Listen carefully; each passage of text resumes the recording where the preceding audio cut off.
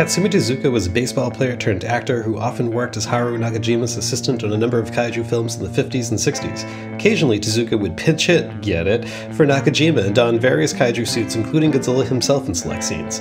Nakajima described Tezuka as an awesome colleague who carried himself literally like a boss and looked like a yakuza, whatever that means.